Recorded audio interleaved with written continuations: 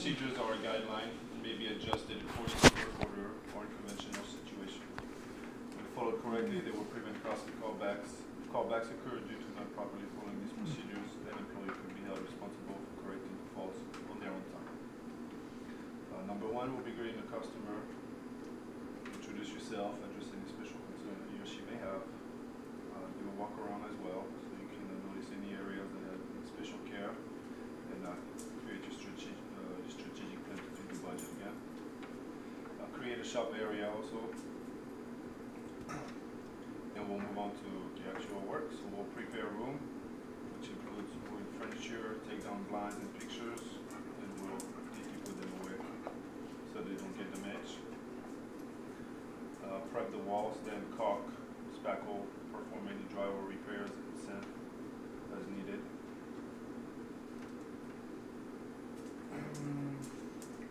And then we assume this is a full interior as well.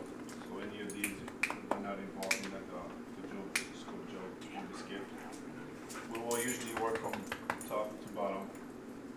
So we'll start with ceilings, and with that we'll have to protect the flooring and all furniture that are in the room. We can cut in the edge and around light fixtures and vents, and then we can roll or spray the ceiling depending on the job. So obviously if we're spraying, it's an empty house, and if we want to cut it around, we just mask it off. Hot point ceilings that are real dry. Yep.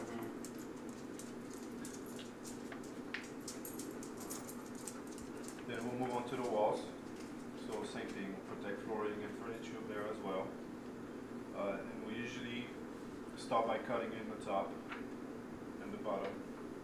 You can start with the bottom or the top, but we don't roll and then cut. Because I mean, in a house like this, I guess you could do it, but sometimes you have to lean and put your hand on the wall and catch your weight. So just to prevent that.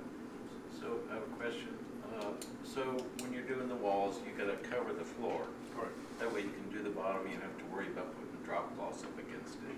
You're covered. It's finished. You painted it, and then you can roll. Yes. Yeah. Okay. Correct. But there's usually baseboard, so we do the base. The trim comes after painting the wall, so you can still put the baseboard while painting. I mean the drop board painting the wall. And once it's cut, then you can roll or spray the walls out, depending on the job. 7. Once the walls are done, we move on to painting casings. The casings can be sanded if needed, or when needed, and then we can brush or spray them. If there are bigger casings, I guess we can roll them as well, but usually they'll be regular casings. Once this is done, we move on to the baseboards. Same here, we can sand them when needed. And we can brush them and spray them as well.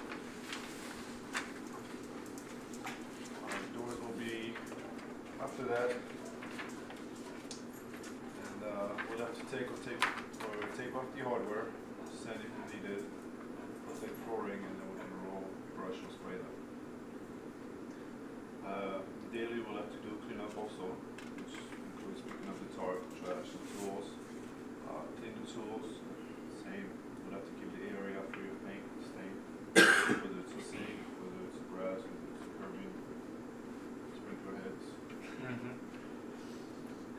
We can put away our ladders in designated area that are, we'll have to inquire with the customers as well on this one, and put the furniture back if needed.